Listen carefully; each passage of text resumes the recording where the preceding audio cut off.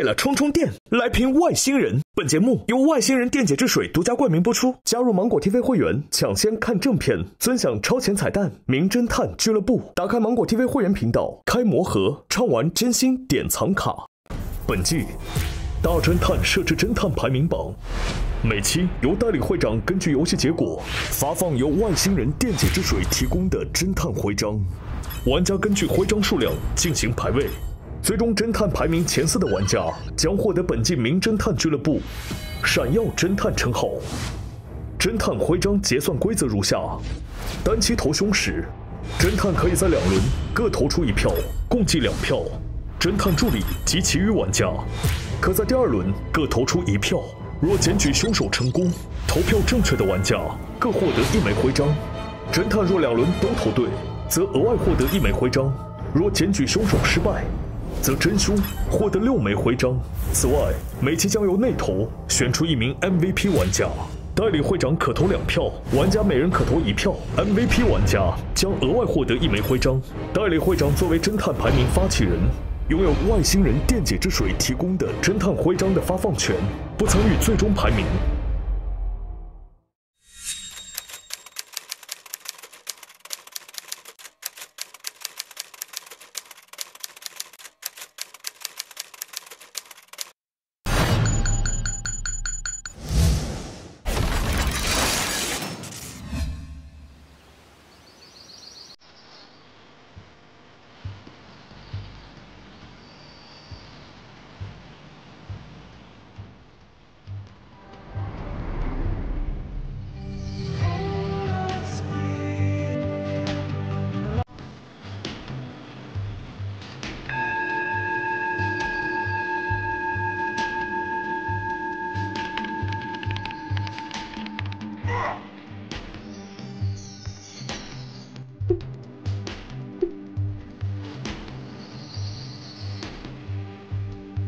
又是平淡的一天。哎，什么？哎，你看，前面着火了，闻见了一个味儿，是那儿着火了！着火了，怎么办？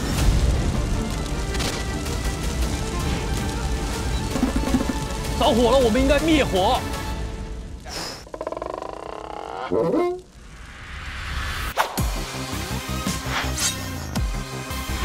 擦擦擦擦！哎。这不是驱蚊的吗？这东西能用吗？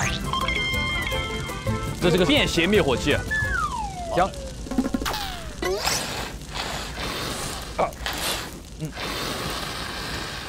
哦，行，你没受伤哈，那我就进去了哈。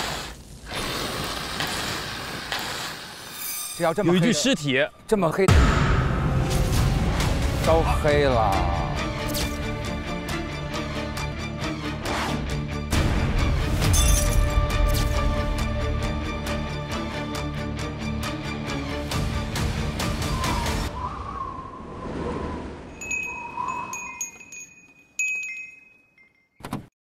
车也打不开了。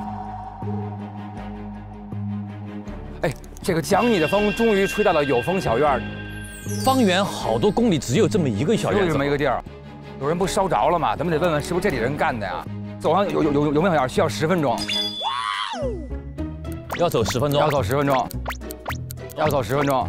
1、2、3、4、5、6、7、8、9、10，你看看这就到了。哎呦，哎呦，累死我了，累死我了，累死我了！呦，您还年轻，您还年轻，你背着我点。哎呦，我太累了，太累了。走。哎呀，有风小院真是有好客之道啊！烧烤都给我们准备好了。是。咱们前边有一个坡，特别的陡。这个车祸现场刚好就在陡坡的最低谷处哈。反正不管怎么着吧，这爬坡简直是太累了，对不对？爬坡有点累。累的时候呢，一定要充电，对不对？充电的时候就要来一瓶外星人电解质水。外星人电解质水简直就是我们的巡逻必备。干个杯，一起来瓶外星人。好东西一定要分享了，好东西一起分享。喝一口神清气爽，好喝爱喝就要多喝。好，太棒了，这外星人太靠谱了。吃点小烧烤，烧烤得配蹦迪啊，有迪可以蹦吗？哎，这会儿刚好有一个音响。哎呀，不会有声音吧？我们看一下他放的是什么音乐。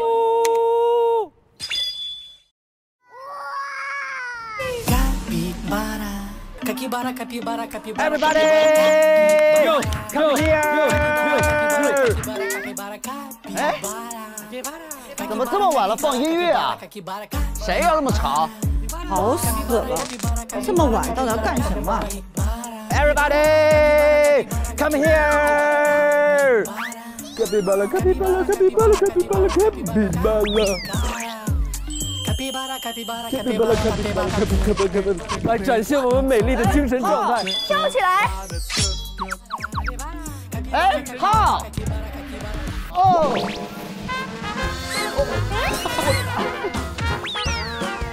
哇，这个蛤蟆！那时候呢，来一瓶外星人电解质水。哎，我这边还有2个女孩子，往这边来呀 ！Everybody， 嘿嘿！我说嘿！我说大侦探，大侦探！我说浪子回头金不换，救谁救又换鸡蛋。啊！你们好啊！你好呀！您好。你是？我是我们有风村的巡逻大队长，掌声在哪里？呜呼，大队长！呜呼，大队长！谢谢。这位是我们的小普啊，是我的副队长啊。救死扶伤是我的天职，我叫蒲地兰。萧炎呢？听上去火气就小了。你们知道有一件不同凡响的事情发生了？你们刚才闻见了一股烟味吗？你们不是在烤串吗？你们不远处看一下那边，在离我们差不多有10分钟的一个地方，那边着火了。往这边走就行了。来，你跟我们过来。10分钟是不是太久了？10 minutes later。哦，啊，死人了！安全气囊都出来了。哇，好吓人啊！这个烧的。是真忙吗？他今天穿的衣服是这一套吧？是，跟我们一块儿在这儿上课的一个。哎，我听见了一个小狗的声音。啵啵啵啵啵啵，我的小本本来了，啵啵啵啵。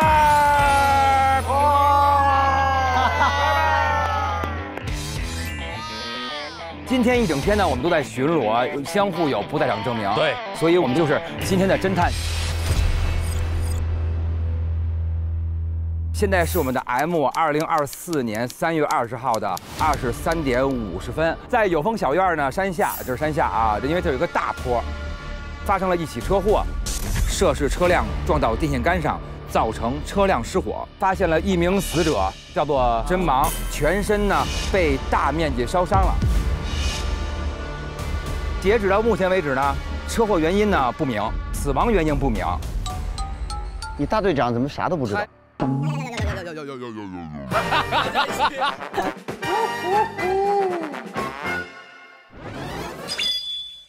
需要进一步调查。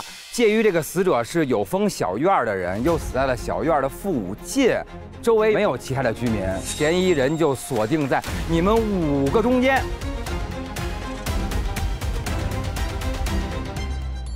简单自我介绍一下，你们都是谁？凭什么？凭什么？凭什么？凭什么？凭什么？哎呦！凭什么？我怎么这么倔强？00后吧，从来不听人家里话，对不对？完了，地票铁了。来，这位少女，我是星星饲养员欣欣。毛绒坦成精了，就是您这样，太棒了。这位少年，我看着您好精神，我是不是老看您的什么在网上？这就对了，没有不认识我的，没有，我何千万呢？哎呦，买过您太多东西了。对，就是我，就是我。您，我就别说了，不想听。别，你给我一个机会吧。我这个人从来不记仇，当场就罢了。行。哎，来。我是篮球教练，我叫浩迷。你篮球教练呀？我穿这样，但你相信我是个篮球教练，好不好？我疯了吗？我相信你。哎呀，您好。你好，您是随着云一块飘过来的吗？仙姑嘛。知道他是谁吗？他是卡皮巴拉。对。所以我是容巴拉。我是容巴拉。容巴拉，哎呀，容呀容巴拉，容呀容巴拉。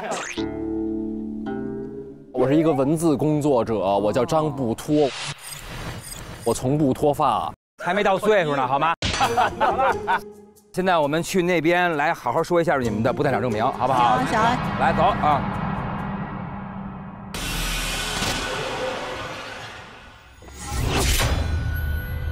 刚才我已经说过了，您是我们的普地兰，哎，我是我们的巡逻大队长。哎，大家看，这是直角，这是锐角，你们不要跟我这儿拐弯抹角。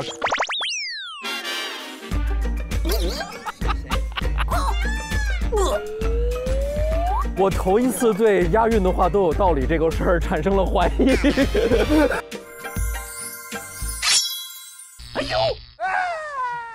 那已经入境了。魂门是一种信仰，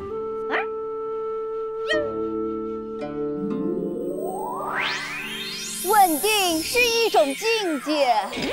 行。因为我是这里的主理人，我有必要跟侦探介绍一下大概这里的环境。有风小院呢，是我举办心灵疗愈课程的一个合作的场地。我们的这个课程呢是为期30天，主要呢就是来帮助每一个疲惫的身体和心灵得到疗愈。哦，再跟您安利一下，我们的课程只要49999，其实价格是非常公道的。两位也可以抱一下试试，让自己的心灵得到一个安放。抱一下试试，让你们俩抱一下，抱一下。我们要是今天投票投错了，就到这来疗养一下。行。跟真有什么关系啊？他是我众多学员中的一位。啊。大跟死者真忙都是修友的关系。我们是来到这个有风小院参加疗愈的课程认识的，跟他不熟。修友，不太熟。来，最后一次见到死者是什么时候7点到9点嘛，我们一起吃烧烤。吃烧烤？我们要送他上路。一起干的事儿哈。那真忙，成为情绪稳定的大人。他毕业了。他是前几天突然跟我说他家里面有事情，然后要提前结业，所以呢，我们今天就专门给他举办了一个自助烧烤的仪式。吃完烧烤，然后我就回房间了。我也是，就一起吃烧烤，然后我就回房间了。一样的。蓉，你肯定不一样。同上，同上，好像都是这样的。我们见到他应该我不是。哦，你不是啊？对，我有在场证明。我9点到9点15的时候，大家吃完烧烤之后，我留他做了个采访。为什么要让他采访？哦，他来收集素材了。哦，这我才能理解了。艺术家需要痛苦啊！我在采访他的痛苦，艺术家需要别人的痛苦。那当然，滋润您的痛苦吧。哎呦，采访的时候他状态不是特别好，我把他给仿孬了。什么？说采访的时候那个状态不太好，他把他仿孬了。就是我问他，他就说我听不懂你想问什么，就愤然离席了。他还急了。啊，那就是你了，把他采访踩的，那个情绪不好。破了，按破了，破了，投吧，破了。我这话聊还能把人聊死呢。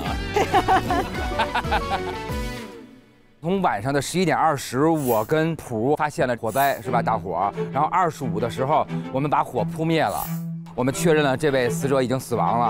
那么到35的时候，我们俩进了院儿。那说一说这个期间大家在干什么吧？我就在房间敲木鱼，然后上香呢。我是9点15之后我就回屋去写作了，我就比他们晚了15分钟采访的时间。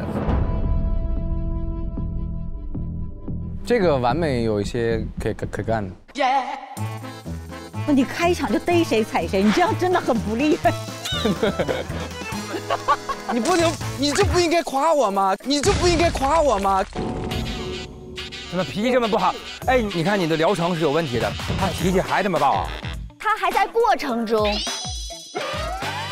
消火，确实应该敲木鱼。又回去敲木鱼去了。什么？谁说我又黑又敲木鱼？是又得回去敲木鱼，又黑又敲。哪有聊到黑的事儿？没有人说你黑。我9点就以后一直在房间里做一点那个自己的私人事情。私人事情，那是什么东西？现在不太方便说。你看一下这儿，这个是侦探好吗？你没有必要问那么多问题。不好意思，侦探消火。哎，谢谢您。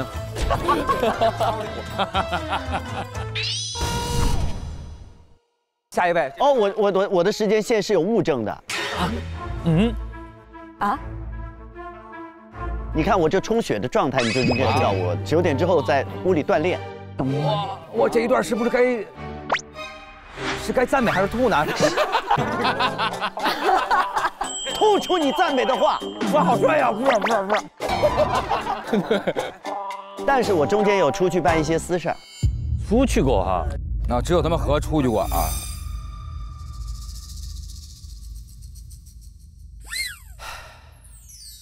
我9点之后就一直在我的房间进修。他说他9点之后一直在房间里进修。哎，你看看这是什么？这叫耳朵。我能听见。你扔什么？我不是怕你听不见吗？小伙，我去把他的木鱼给他拿过来。好暴躁！这孩子怎么回事？咬住！现在咬住他，咬住！对，已经制服了。对。给我，快给我！哎，小朋友来。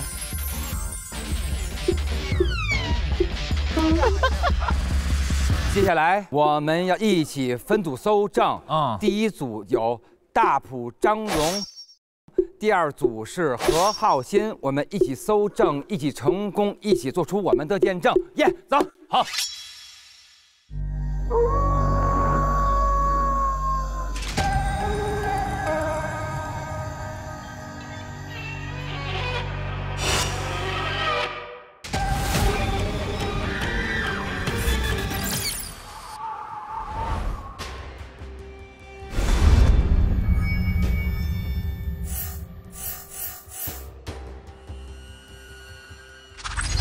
第1轮现场搜证，几名玩家轮流取证，限时10分钟。来吧，抽取我们的探案神器。来了，又到了我们累了充电来评外星人的电解质水的这个充电站了。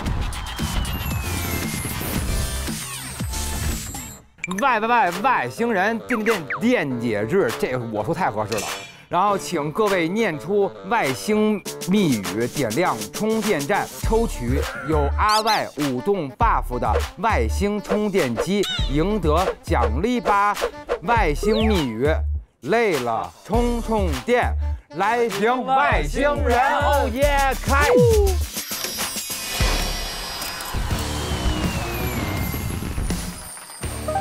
女士优先。你觉得哪个是？您是世外高人，肯定您能看出来。倒数第2次。是吗？不是，哦，是1。哎，我是。外星人，点点滴就知，或累了种种点，来评外星人。我去的时间，耶！感谢。哦，我没有这个 buff， 我也没 buff， 我也没有被。他们抽走了，上一波抽走了。那咱们就一起上班。那我们就出发了，恭喜您！这99秒很关键。很关键。来，我们开始搜。回到我们的有风小院，我跟我们小普先搜案发现场。哎呦喂！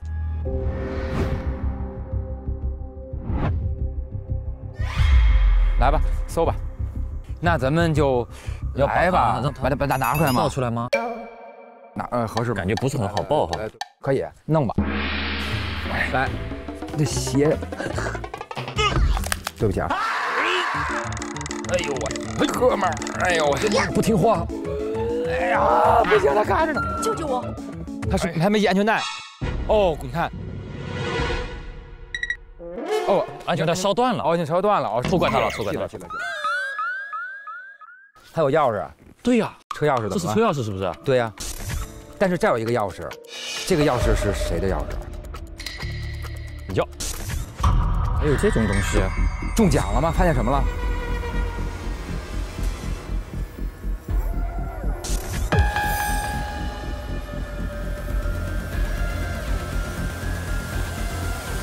就是说，自杀是不是？破案了，结束了。等于说这是一把喷火枪哈。喷火，哦，打火机。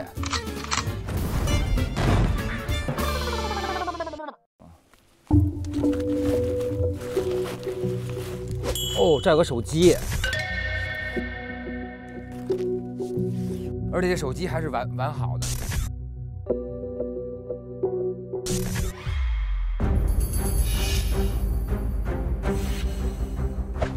说哥，你还在小树林吗？那个疯女人走了吗？有一个疯女人。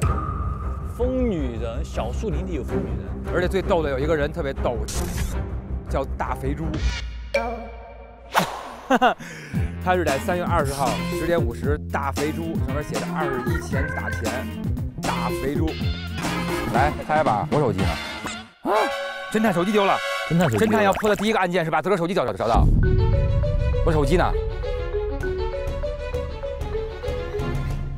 咱们是侦探，能怕什么呀？我手机呢？咱们是侦探，能怕什么呀？我手机呢？哦，这儿呢。哦，我破案了。啊！这能看出什么来？谁会修车呀？谁会修车呀？一定是有东西这头。看一下。哦。哇！好，发动机大概有个直到6年的。这是水箱，这个是发动机吗？水也比较缺啊，看来是年久失修。哦。还有那边你看那个管道明显上错位置了。哦，你还懂这个？我全乱说的。哦，要不你要不告诉我，还真信了。然后，哦，何的房间在这儿。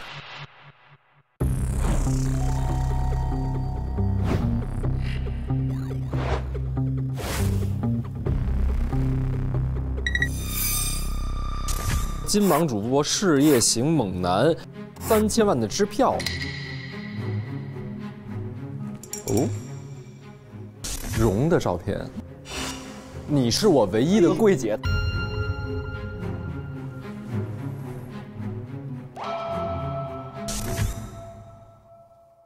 盘点千万主播搞笑合集。你怎么不看看自己管住嘴了吗？让你当饭吃，你饭前吃饭后吃。运动看了马了就是做了，活该你胖，活该你胖。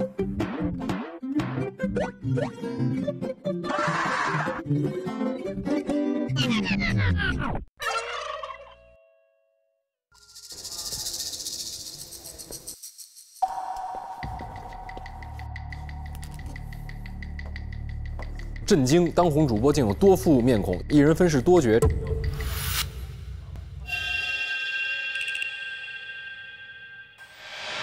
我搜搜蓉的吧。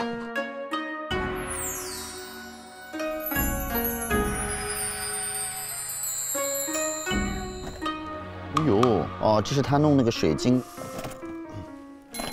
哎呦，哦呦，猜说不说真的很好看呢。好嘞。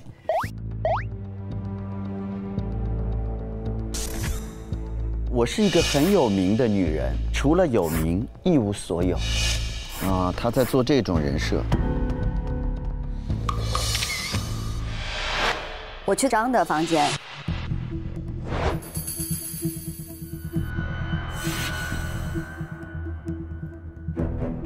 假发。哇，这么多。加薪水。你没事儿吧？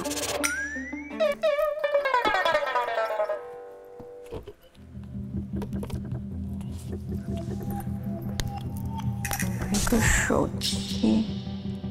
妈妈，孩子，你今年都30岁了，没车没房没存款，也不考虑结婚以后老死了都没有人给你烧纸。我不跟，现在给我半年时间。我妈妈给他很大的压力。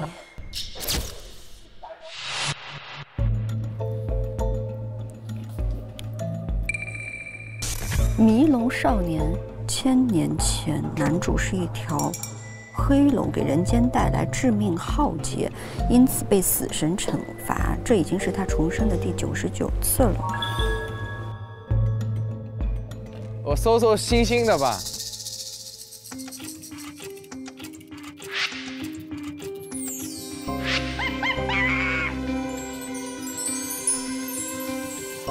那我搜你来巧了。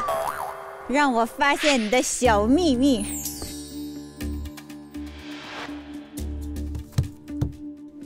啊，日历，他在很多的日子上都打了叉。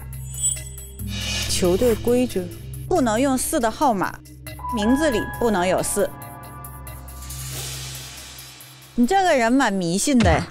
你这星星挺多呀，你这星星。哎，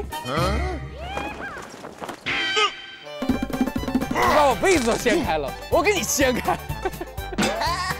来，这星星，哎呦，这星星头被我摘了。你对我的星星好一点。星星里面是不是可以藏东西啊？星星怎么可能？我不会利用我的星星做任何事情的。我看看你这星星。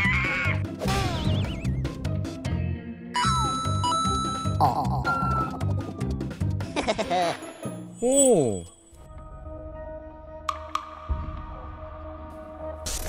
胆小忧伤的星星，它会空气投篮。哎呦，你到底是个什么工种啊？你这边也不简单呀。哦，你有一段精致又浪漫的感情是吗？我看看，哎。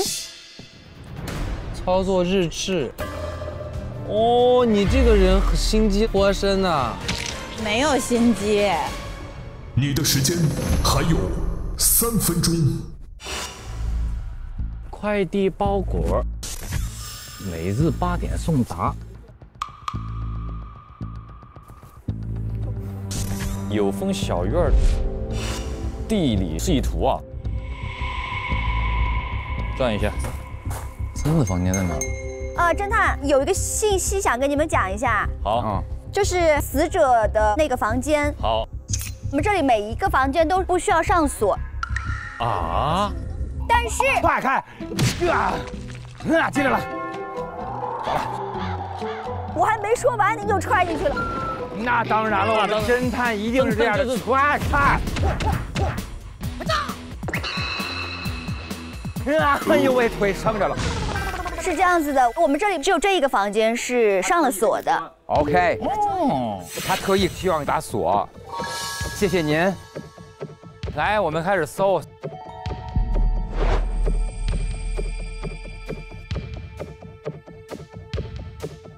百变侦探，哎，叫亲爱的真忙，想要解压就来百变大侦探 APP 上看看。上面有很多大侦探同类剧本，大家可以一起在 APP 里语音连麦玩剧本杀、狼人杀游戏，是大家都爱玩的推理社交 APP， 你可以去下载玩玩哦。跟所有的烦恼说拜拜的拜百变。有眼镜儿。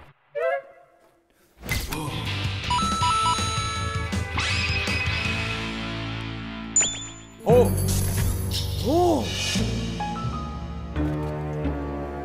有一说一，侦探社有忙就帮侦探社拖了一堆侦探社。哦，您委托的目标曾被目击出现在有风山。这是干嘛呀？哦，我这是什么东西啊？这是什么东西啊？这是艾莎的拐杖吗？你的时间只剩最后1分钟。真忙一辆车。哎呦！请勿过量食用，否则会放大情绪，无法自控。荣是个坏人呐！哎呦，手机。倒计时开始。你跟真忙怎么这么多事儿啊？9。这里有什么啊？7。哦，一个电脑。5。看看你的秘密是什么？3、2、1。你有在这个车上动手脚哦？你以为你没有动手脚？请离开现场。我离开现场了，走吧，咱们走了。哟。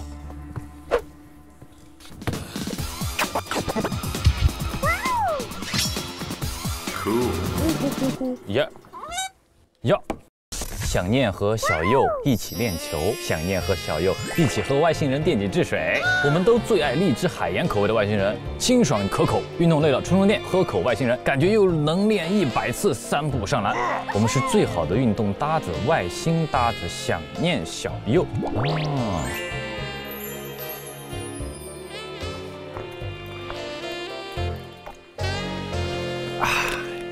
请获得外星充电机的玩家可继续搜证。它的车标是一个银色的 K。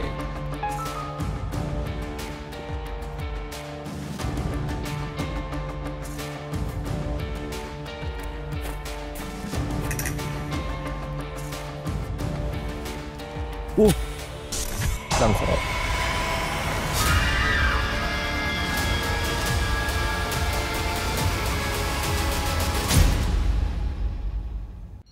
第一次集中推理，根据搜集到的线索完成推理。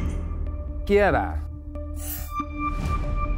这一些人都有共同点，对，精神非常的不稳定，但是不同人的症状表现还不知道哈。对，这里有2个人，一个叫大肥猪，还有一个人叫疯女人，应该都是绰号吧。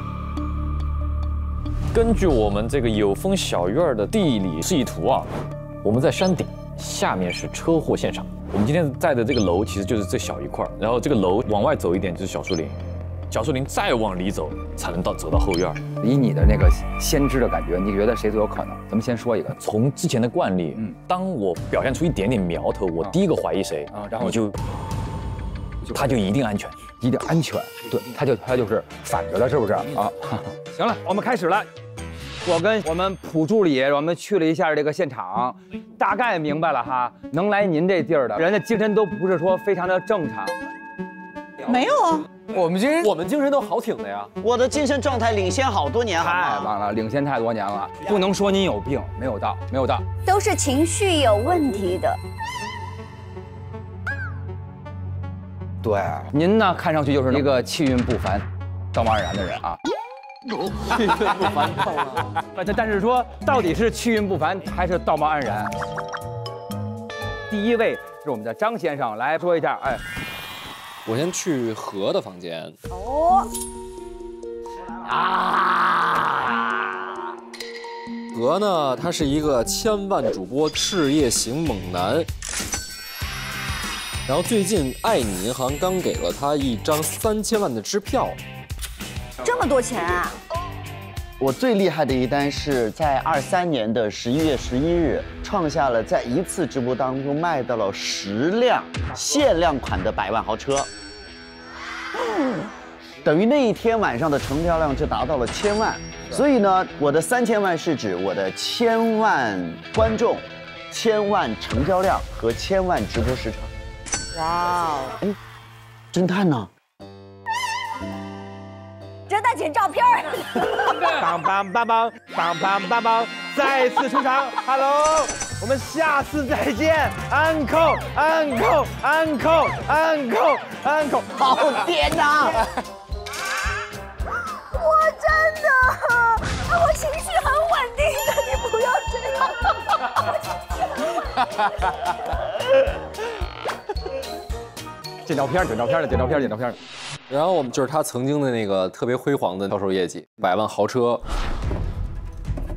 它的性能是弹射起步，3秒加速至100，内置智能中控系统，兼具智能芯和操控感的油车天花板。它的车标是一个黑色的 K。你把这个车模应该是摔过，玻璃都碎了，为什么呢？因为我跟这个车的某一个车主有仇。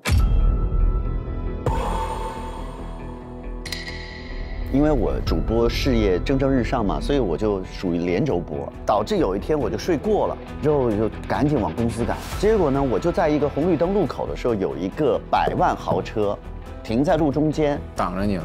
但是绿灯了不走，我就对就摁他。我觉得他是一个特别没有品位的人，因为100万豪车，它最舒服的就是整体的和谐的设计，内人把那个 K。改成了一个亮色的，经过它的时候，我就把车窗摇下来，用手指指了指哪儿，意思是你长点脑子吧。后面没想到他就来别我，嘿，我就跟他别，来回别，别完之后，哥们儿赢了，然后回头一看，离公司好远了，我开过了。有没有可能当时跟你飙车是真忙啊？那你们飙车的时候，你有看清这个人？没有。我掉头到公司的时候迟到了30分钟，然后公司就把我劈头盖脸一顿批评，我就心情不好。没想到又有人在直播间跟我杠，说我那个减肥餐没有用，就是情绪就上来了。我说你啊，减肥餐我要你当饭吃，你问我是饭前吃还是饭后吃？幽默了哈，这个人哇，好幽默。你还问我说我在健身房报了名2个月了，我怎么还没瘦？我是不是得本人去？我就怼我的观众，我说你不胖谁胖？活该你胖。这话就让那个受众就很气愤，大规模的人就在我的直播间里就投诉我，导致我直播的数据断崖式的下跌。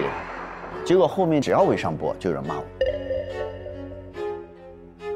我所有的这些坏的事情的源头，都是因为当时跟那个100万豪车去飙车，导致的。所以我曾经摔过那个车模。但是这个人的精神状态是挺不好的，能看得出来他确实是忙庸了。就是老板说他就是情绪管理失控了嘛，一点就炸，情绪巨婴。那个直播就被叫停了，所以老板就说你，有一个有风小院，你去那上一个疗愈课，你把自己弄正常了，你再回来吧。所以我才来了这儿。我来了这儿之后，本来压力特别大，直到遇到了荣。他的房间里边挂着荣的照片。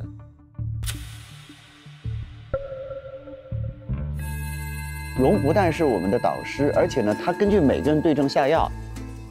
他就说通过流通大量的金钱来打通自己的能量，于是他就给我介绍了一个代购。还是为了卖你货。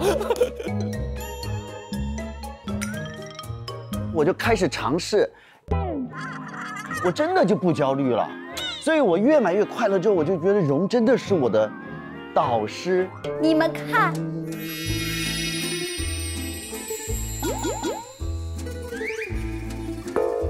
虽然荣只是我的中年，但我认她是我这一辈子唯一的柜姐。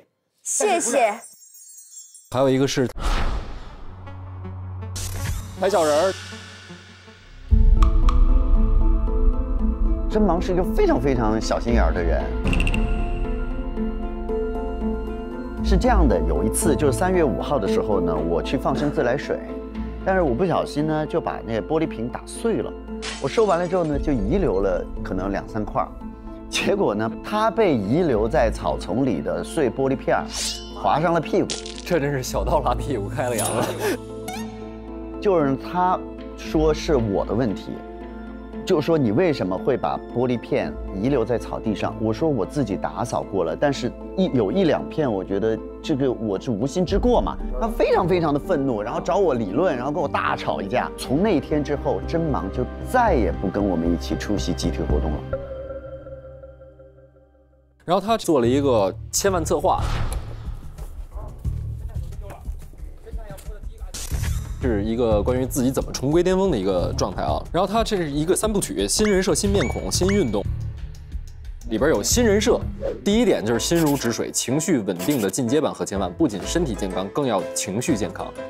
我一定要把情绪巨婴这个 title 甩掉啊！我让观众重新接纳我。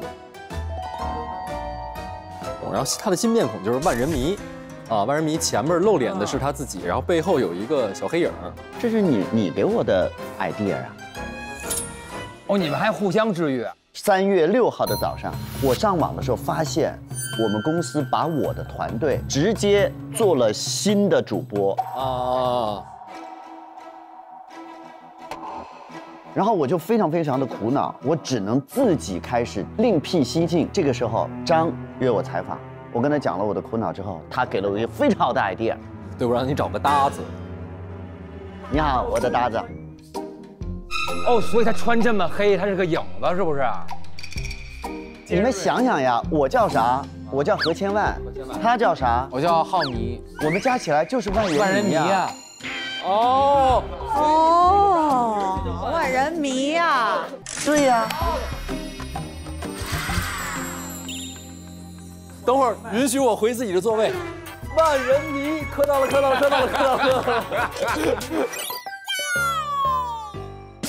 这个里边其实说到他现在的自己记录了这个策划的进展。一开始是接受了，应该就是指他找到这个搭子了，渐入佳境。开始渐入佳境是有一次我们在直播间里打了一场空气篮球。对。有特别多的人都喜欢打空气篮球，我看过一个在婚礼上打空气篮球的那个。我明白这个意思，就是说男生的这个癖好，就走2步也不知道为什么就会突然间给你来2下，对。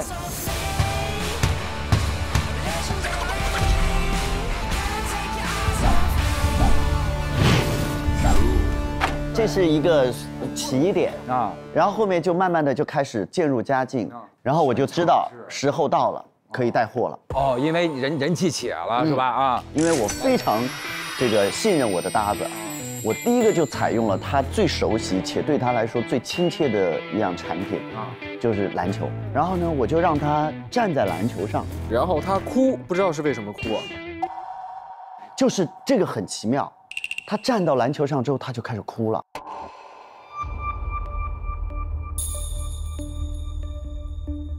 重点是他哭了之后，我就懵了，我下意识就帮他把眼泪擦掉了，直播间炸掉了。这还不炸？就是大家被这种搭子的友谊感动到炸裂。哎，那你讲讲当时为什么哭啊？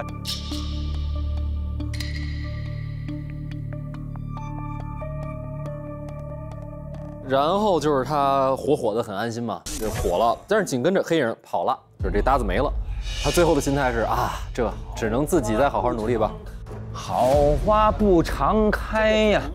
可是他跑了之后呢，他再也不跟我合作了。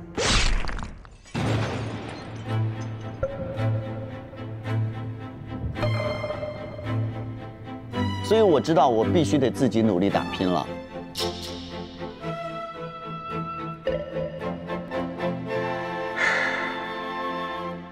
但是他其实尝试着自己分饰2角，假装就是搭子还在。哇，大咖秀，他是这样的，就是因为我就等于是我换上一些花的衣服，在后面就是跳得非常快，然后挡住自己脸，这样跳就假装是浩迷。弄完了之后呢，我就跑到前面来迅速的换装，然后又用我的脸啊，谢谢浩迷。然后接下来我们又开始继续卖货什么之类的，反正就是一个人来回的跑，结果被人戳穿了。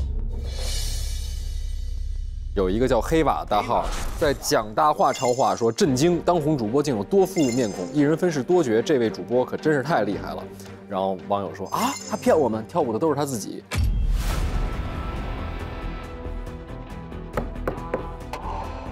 是谁发现他一人分饰多角的呢？当当，在他的自拍里边，他换衣服的时候，背后有一个人在偷拍他，是谁呢？就是我们的真盲。拍的那个角度非常的近，我就觉得他一定是在我身边的人，他绝对不可能在网上或者在任何的地方看到这个东西。所以我有一天我在假播，其实我就是在看谁在拍我，我就发现是真盲。哎，那后来就真盲拍完你之后，你没去找他对峙什么类似的？对峙啥呀？杀了吧！啊？开门呐！开门呐！果然又越来越快了，这个节目。他其实就是因为他这事业没了嘛。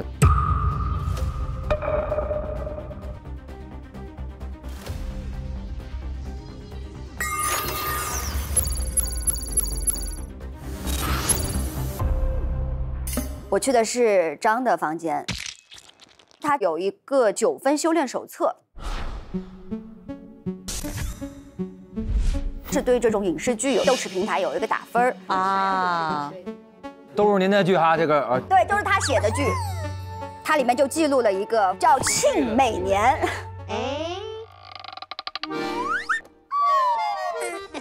豆豉评分只有2.7分。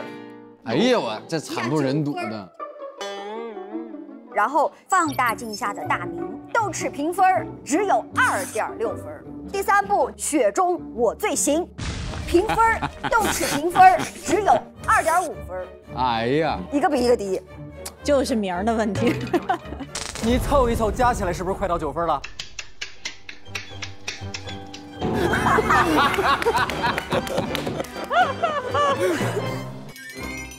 就我是一个很社畜的一个底层编剧，我入职的公司领导对我的要求就是，你就抄就完了。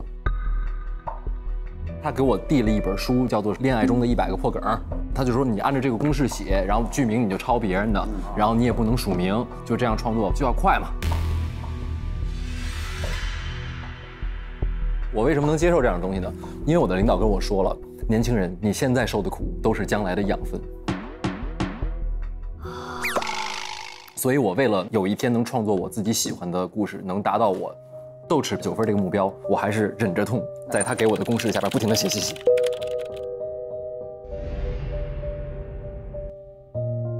我在他的房间找到了很多假发。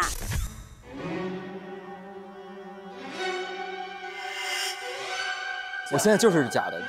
哦，所以你现在的头发是可以揭开的，是不是？哎呀！我好亮啊，好亮！哎呦，金光闪闪。你跟我去爬山吗？你看我还有机会吗？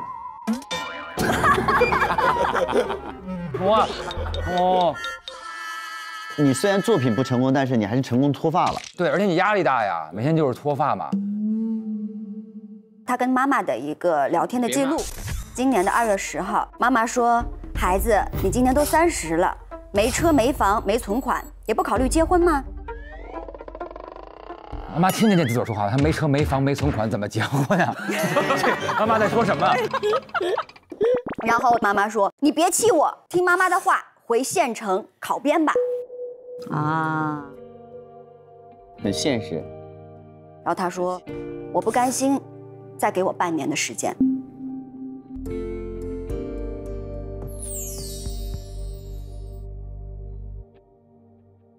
然后我在他的有一本书，有一张1元纸币被他珍藏起来，7年，终究是我错付了。嗯，不是。7年就是我在我们之前的这个公司工作，这7年我一直以为通过我不断的努力，我终究会得到一次写自己想写故事的机会。但是没有想到，随着时代的进步吧，就是这种抄袭、融梗、这种公式写作的东西，其实在这个时代，我的领导觉得 AI 就可以完成了，所以他就要辞退我，而且要我主动离职。啊，因为就不用赔偿你嘛。对对对，然后我的精神状态就特别好，发癫了。我就拿了一把刀，我冲到我领导的办公室里边，我就给医生假装打电话，我说医生，我得精神病了，精神病杀人犯法吗？在这种的手段下，他终于给了我一点点的离职的赔偿金，5万块钱。49999都用来报这个班了，现在剩1块，就是这是我的最后一次机会。这么贵的培训班，你咋想的？你咋想的？这49999。对，这不便宜啊！我告诉你们，他可没白来。哎，你注意一下自个儿的姿态好吗？你是一个非常有修养的人，一到钱怎么就这么激动呢？你是仙姑，你是仙姑。对不起。我就真的是精神状态已经到了要崩溃的边缘。你还是想要疗愈的。对，就是我辞职完了之后拿到我的赔偿金，从地铁走出去，发现自己什么都没有，站在风中看到一个广告，就觉得我大病一场，真的需要治一治。听上去好心酸。是心酸。你还坑人钱？没有，他也从我这儿得到了很多。你说你这要搬便宜一点，他也剩的多一点。对，你就要不给他打个折吧？打个折也不打个折。这是我的最后一次机会。打个折也不打个折，要不给他打个折吧？我待会儿给你退1块吧，行不行？我给你退1块。我有点。就刚刚他讲这故事就值1块钱。我给你退1块，我给你退1块。然后这是我给予他疗愈情绪的一个物件，这个叫咆哮壶。如果你情绪不好的时候，你就冲着那个壶，可以去咆哮。哇！你刚刚说这个我有点不太满了。那凭啥你给他东西都是送，给我这儿我都是买？哦，我不是，这个不能用钱来衡量，这是一种治愈心灵的方法。必须要有付出才会有得到。他付出啥了？他也是用了一定的金额，对，得到了这个舒缓情绪的方法。也是卖的。他们这种人不能说钱，说钱脏了，是不是？要说缘。对，说缘呀。这个我的说明反面呢，就是一个照片儿，他说你是我唯一信的姐。这个照片就是荣。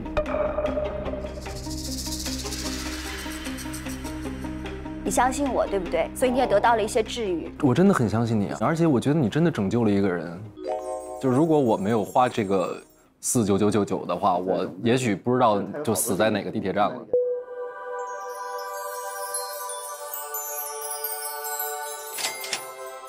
他怎么治愈了你？就是我们每天做的这个，用水晶获取高能量啊，对，放生流水，抓空气，而且我会给予他们这种水晶啊，对大自然的东西去吸取宇宙的能量。他作为一个编剧吧，他没有特别好的灵感，那这些水晶呢是可以给予他打开思路的、创作灵感的，所以对我就给予了他。那我怎么没水晶呢？你没有水晶，一直都没给你这东西。没有，你就一天到晚在蹬球，然后没有任何的别的东西，是吧？什么蹬球啊？我不是星星，你别跟我提这个。就每天在那蹬球。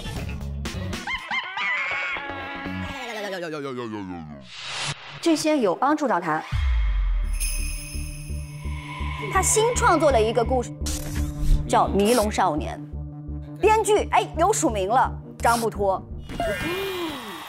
没想到他真的是把我们每一个人都写进了他的故事里。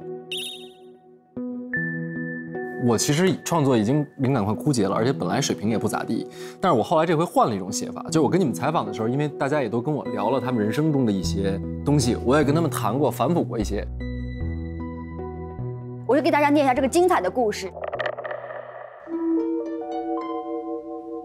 平帆。哇，好讲究啊！讲究。性张力搭子 ，and 人类高质量精致男。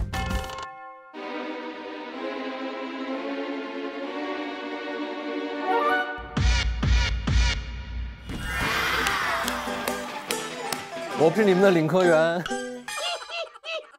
姓张力搭子，搭子不应该是他吧？对，应该是你。然后我是什么？人类高质量精致男。你是精致男吗？哎，我做成这个样子怎么样？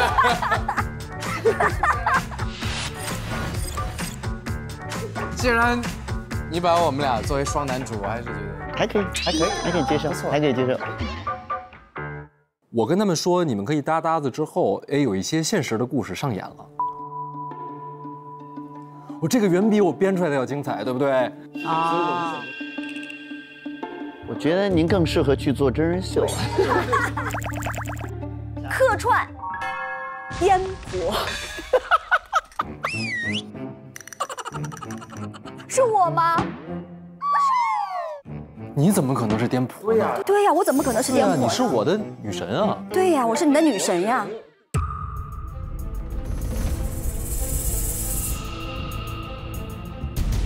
颠簸是3月5号那天，只有我和真去夜爬的时候看到的疯女人，在我们边上穿着白衣服对我们手舞足蹈，我们向她扔了一个泥巴。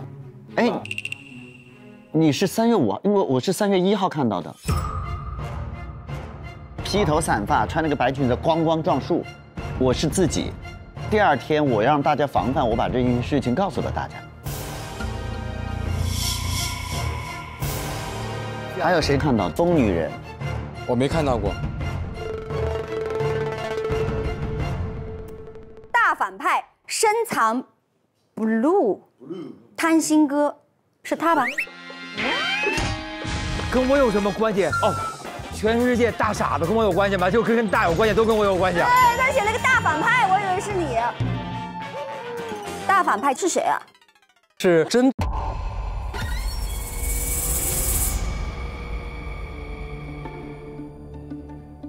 我在你这儿被疗愈了之后，我不是重新找到了创作的热情吗？你们每个人其实都很开放，就是我说采访一下大家有什么想法，大家都跟我谈过。只有真这个人很奇怪，他就不合群。就我一采访他，他就说编剧就只会套别人的故事吗？那你还编什么？我觉得这个人就是越拒绝越神秘越有趣。然后我就把他想象成了这个故事里面一个神秘又迷人的反派角色。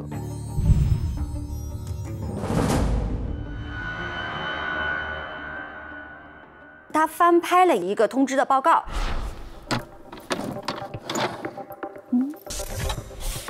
上面是超好开汽车公司发的一个函，关于开展龙卷风专项行动的通知。为转变公司风气，惩治腐败行为，如若查出公司内部的蛀虫，必将严肃处理，追求其法律责任。时间是24年的2月20号，1个月前。对。那这张照片，穿马甲的这个人，他就是真。在这张照片的背后呢，有一句话说，上个月我拍到的，他竟然收了一辆100万豪车。另外一个穿黑衣服的这个人呢，就是给了他一把钥匙。他边上还有一辆车，我们能够看到它应该也是一个 K 啊，是黑标吗？还是银标？黑标。你千万别说是我告诉你的，这个我指的是谁？就是我调查他，然后找到了他曾经任职的公司里面有一个我的老乡，我就说你帮我搞点东西，这些东西都是他快递给我的。这个我就是你的那个老乡。对。他竟然收了一辆，他就是真。对。我对他很好奇，所以我调查了一下。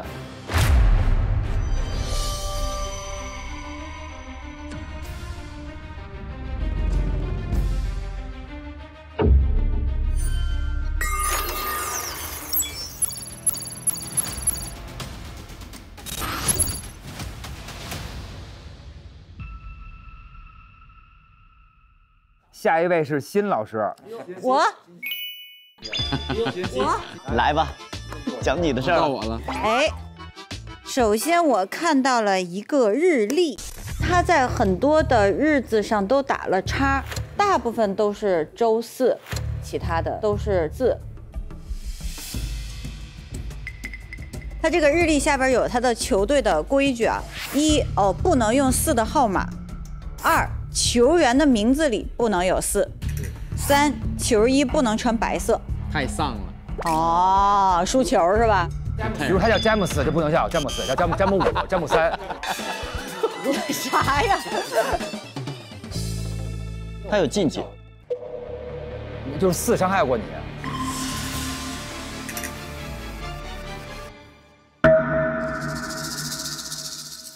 然后我看到了3张照片，是他们小时候的合影。最后这张后面有一个横条，嫁给我吧。这个是怎么回事啊？他是谁呀？在我29岁的这个人生当中呢，大部分都是跟一个女孩有关的。妈妈，我跟什么？妈妈，女孩，妈妈也是永远的女孩。来，妈妈也是永远的女孩。这个女孩呢，就是小佑。2006年的时候，我跟她在儿童的篮球队里认识的。然后就随着时间的推移，我们都有这个梦想，我们想打进 MGBA 芒果篮球队。但是这个时候呢，他就长了，你没长。对，狠吧？没有，因为这段经历我熟啊。您是因为您梵高对不对？所以不高。来。后来小佑呢频频在长，而且他也成功的入选了女子篮球队啊。那因为最终我的身高就是不长了，没冲上去，做不了队员，所以我就努力成为了他们球队的教练，这样我们就能长久的在一起生活，然后也是都是我们热爱的事业。就是这张照片，然后到了这张照片，你看，我求婚了。哎，他多高啊？我跟他的身高差，就正好就是一个女子篮球的直径，22.6公分。所以他会站篮球，他会站球。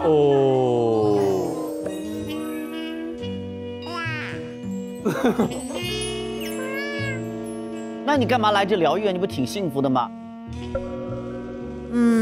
可能发生了一些事情，因为我发现他墙上有一个这个功德箱。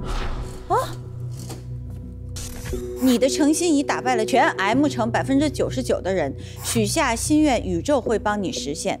他的心愿是下辈子要跟小佑在一起。为什么是下辈子？小佑离我而去了。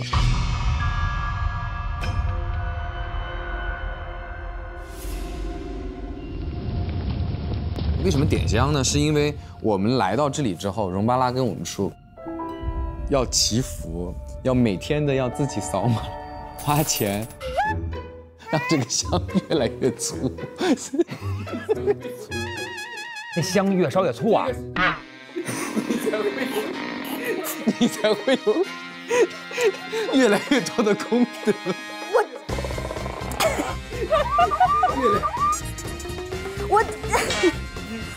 你的心诚，上天才会看到这所有的一切，所以我觉得这是我为小佑积的功德。我现在已经打败了 M 城市99%的人，所以你很了不起，你得到了很多的能量。没事，放心，还有1%的人比你还傻。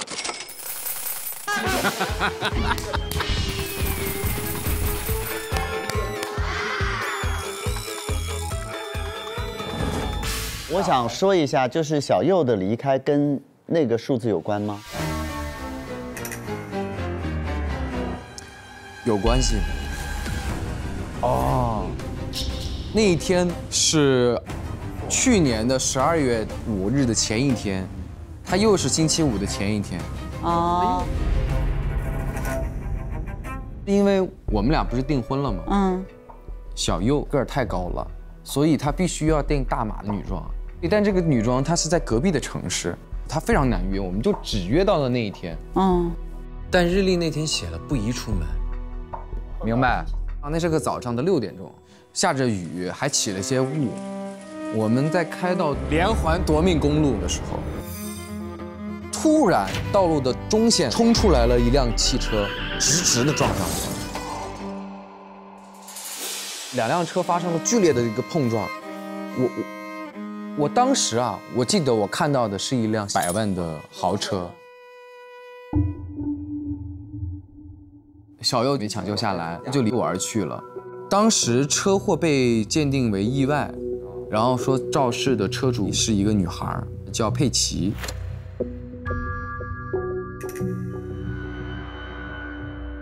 见到我，哐当就给我跪下来了，一个劲儿道歉，一个劲儿哭。我当时沉浸在我的痛苦当中，我就是让他先走了。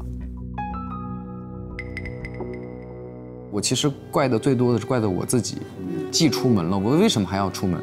如果我坚持不出门，就不会发生这样的事情了。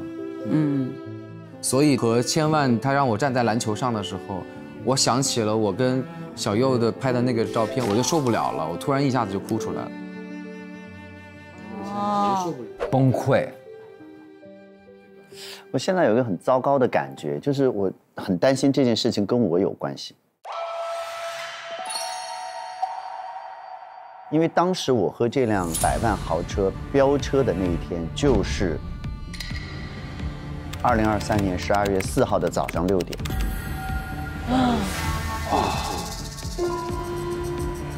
我的天哪，我都麻了！我瞬间刚刚就从这半拉就麻了。这实在是磕不动了啊！这。我是眼看要过了夺命连环公路，就遇到那个车就来别我。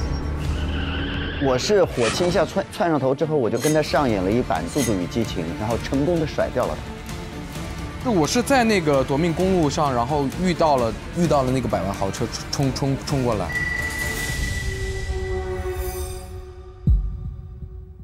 后来就发现他在2024年的3月17号偷拍这辆100万豪车的照片。为什么会有这张照片？是因为那天早上我起来的时候，我就看见了真盲，鬼鬼祟祟的，不知道他在干什么。我当时好奇，我就跟着他。后来他走到了那个后院的仓库，他自己把那个卷帘门打开了之后，那里面有一辆100万豪车。它上面有一个标，是跟我当天在高速公路上看到那个标是一模一样的。我又看见真盲非常自如的打开车门就坐进去了，就跟车主一样的。我当时太好奇了，所以我掏出了手机，我拍了这张照片。然后真盲又突然就下车了，吓得我就赶紧跑走，我还不小心就把手机都给摔碎了。哎，那个女生给你道歉的是说她开车那个？当时是肇事者，然后说是佩奇这个女孩。你后来发现不是她，对吗？我马上为你们解开，还看到了一个碎了的手机，这里有什么？你看，手机里我还看到了一个新闻：车祸案肇事者另有其人，还有没有人能管管这些找人背锅的有钱人？去年12月4号，让网友惋惜的备婚情侣连环夺命公路车祸案，其实肇事者根本就不是出来认罪的胖妹妹，贴主有人脉，真正肇事其实是个有钱人，花了大价钱找人来顶包的。因为我看到这个帖子之后，我就联想到了那天看到的那个女孩佩奇，我觉得我太疑惑了，所以我就拜托了有求必应的事务所去调查佩奇。因为真盲反正跟大家在一起，合理。这个文章是2024年3月18号，爆料网友叫黑瓦。偷拍我，然后把我的这个就是主播换脸的这件事情揭露到网上的，就是黑瓦，就是真的。刚刚也是黑瓦。黑瓦，真为什么要自己揭露自己呢？还是说黑瓦另有其人？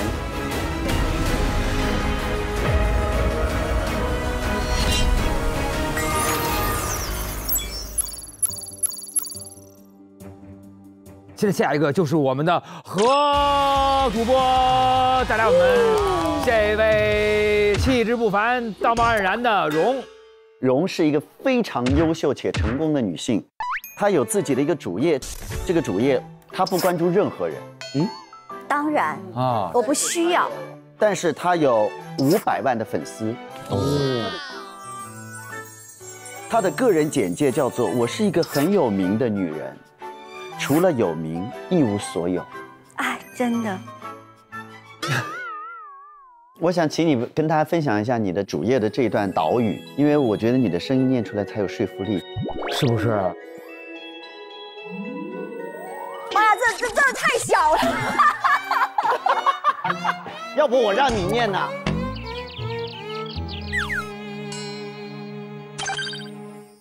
这是一颗美丽的星球，我们要学会真诚地面对自己，清理痛苦和悲伤，照顾好我们内心的小孩，接受宇宙的能量馈赠。你无需努力，一切本就自然顺利。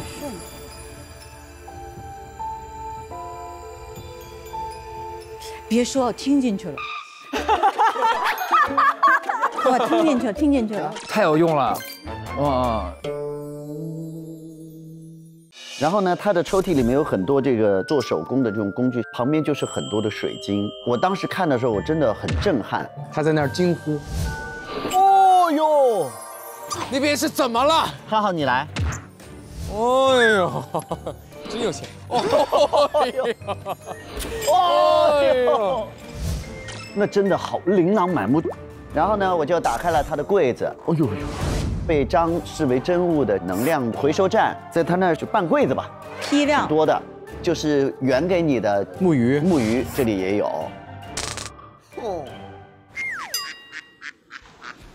就是他那么一直跟我们说，用他的水晶是可以寻找正能量，然后可以把我们的世界变得更加美好。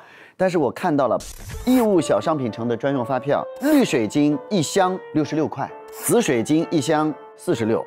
哎呦，小商品批发啊！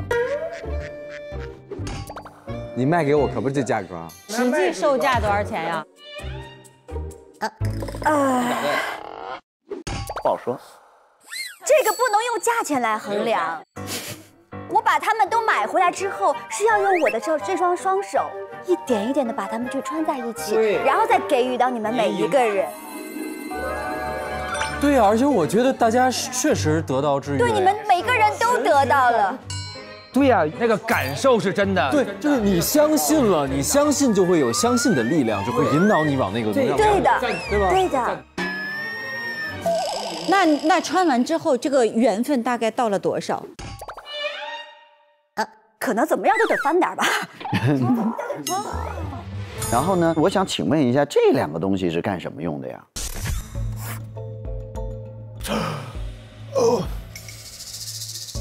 什么？这是啥呀？就是这个，对不对？这是我给真的。这是给真的，因为我发现真好像一直在寻找什么哦。这个水晶的标志呢，就能指引他找到他想找的东西。然后呢，它也有一些什么奢侈品的盒子，这个里面有一个像是代购的那个人给他送的一个小礼物，但重要的呢是这个超 A 大牌代购假的，写给他的一个便签，蓉姐，您本月的回扣已经转给您了，还谢谢你给我们介绍那个大客户，小礼物奉上。绷不住了，绷不住了！我已经快不行了。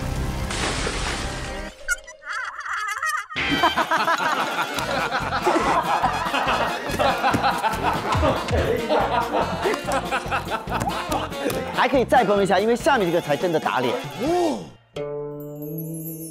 无论如何，你有了情绪，然后别人用一些方法，可能给你收了一些代价，你情绪得到了平复，你被治愈了，是不是 OK？ 对呀，也行，但是所谓情绪蘑菇又是怎么回事？请勿过量食用，否则会放大情绪，无法自控。他给大家吃这个东西，让大家更失控，然后他来控制。哎呦我的妈呀！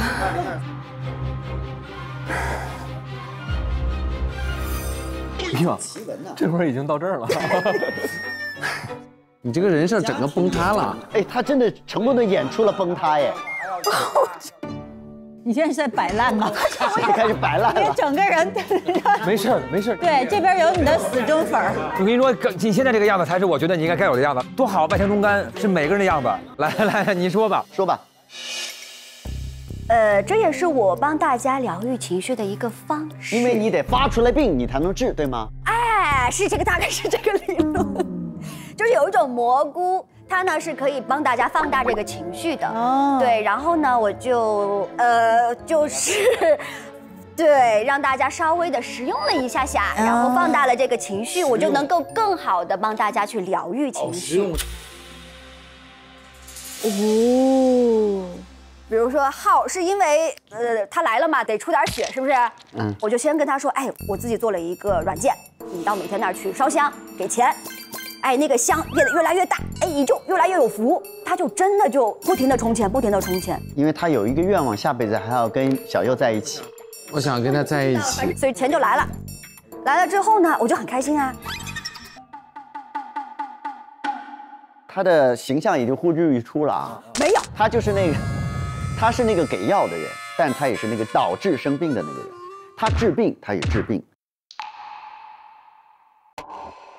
我其实别的没觉得，包括他开办一个这样的地方，用一些对症下药的方式，不管这个方式可不可行啊，他确实好像对我们来说情绪有了转移。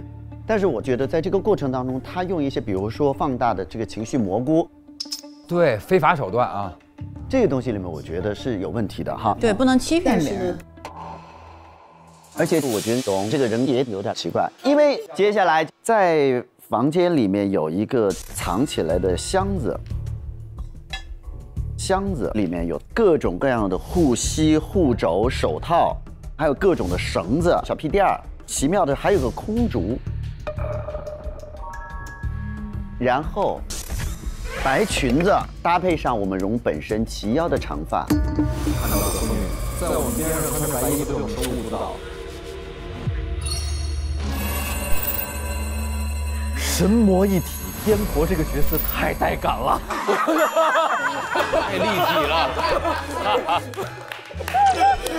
太牛了！他那个信念感，他的盘不能崩，太棒了！这是多好的素材呀！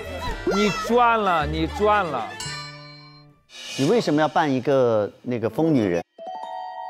我一边在跟你们说情绪稳定很重要，我在你们面前都是一个喜怒不于色的这么一个人，但其实我有非常大的情绪要宣泄。我以为嫁了个有钱、有社会地位的老公，我就可以衣食无忧，但是真的嫁给他之后，发现就是个巨婴。然后呢，我婆婆不停的在逼我生孩子，我再生一个，我压力多大呀？物质你们也不能帮助我，精神你们也给予不了我，你就天天逼着我生孩子。关键你还挺忠贞，你也不离婚。我不离婚呢，也是因为这个人设对我非常重要。那请问这个空竹是干嘛的呢？哦，你们去搜一下就知道，就是身上挂很多这个东西开始转，开始转。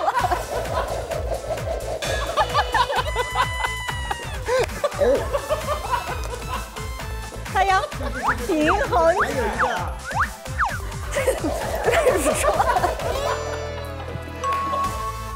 不是我对这个人物的光环简直真的，但我真的认为没关系的。人就是会这样啊，就是你对外崩的一面的时候，你自然会有发癫的一面，没关系的，做自己没关系的。所以大家看到的疯女人就是我蓉，是吗？不，这关于这个疯女人，我觉得我们要再盘一下。因为刚才在分享的时候，你说你1号的时候看到过，对吧？对啊，我是3月1号看到的，披头散发，穿那个白裙子，咣咣撞树。然后呢，你说我5号看到，3月5号那天只有我和真去夜爬的时候看到的疯女人。我1号因为被你撞见了，你跟所有人都说了这个事儿，我想，哎呀不行，我被你发现了，露馅了，我就再也不能再去了。所以他在5号再去看见的人不是我了。然后呢，他有一个大问题，哦吼，点那儿是在今年的3月18号晚上10点，一个匿名的邮件，不想你做过的脏事儿被曝光，就给这个账号转账500万啊！别跟我讨价还价，毕竟我手上的证据一旦曝光，你就死定了。记住，21号之前500万，1分都不能少。就是今天是一个最后的期限了，最后的时间了。半个小时之后，荣回他已经先转了50万，剩下的钱给点时间，我想办法。被拿捏。你的脏事儿是什么事儿呢？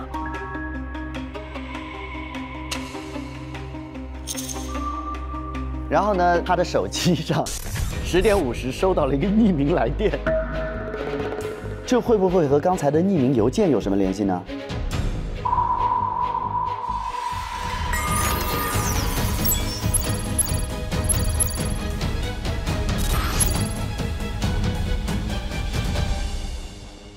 浩老师，该您了。星是一个非常神奇的一个人物。因为所有人都接受了这些礼物的馈赠啊，但是星是完全没有跟荣有任何的瓜葛。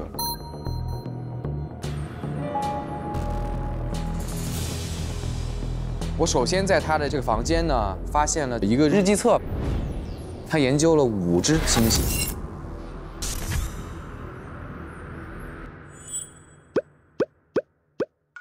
不同的。研究的对象，数5只，他在数5只星。你听我说，你听。其实你们是大飞猩猩。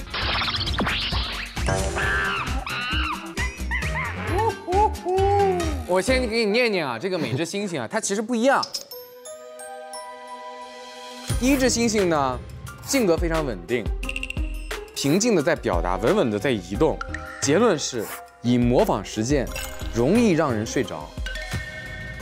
另外一只星星是胆小忧伤的星星，它会空起头篮，可以低头还抬头。我就是一个篮球教练。啊，真的是你猜的哇！他的结论是，特殊情况下的模仿可以产生奇妙的感觉。模仿。1号是谁？这应该是你。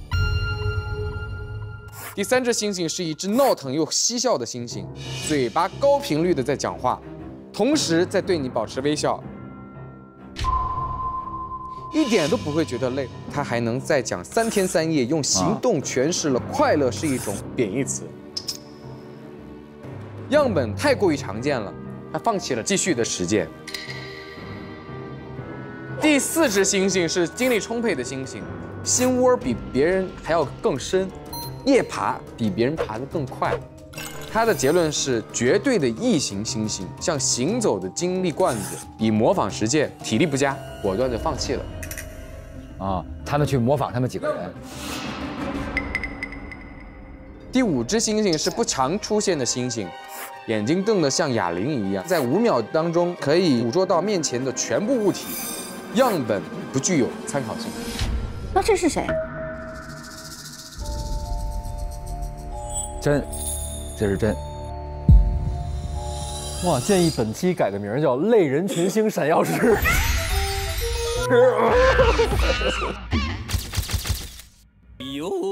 他这个身份嘛，他告诉我们是星星饲养员，但是当我看到这2张照片的时候，我就又在想，他到底是个什么角色？我看看你的电脑。处处稳，项目企划书。我司全新开发了一款新型的车载程序，实时的监控驾驶者的驾驶行为。当检测到驾驶者出现愤怒的行为的时候，自动驾驶系统将接管车辆的控制权。驾驶者在愤怒状态下进行的所有的操作都会是无效的，堪称是怒路症的完美的克星。哦，就是有人控制他。项目负责人星星啊。所以你到底是一个研究星星的呢，还是这个开发公司的项目经理呢？其实呢，我是一个程序员。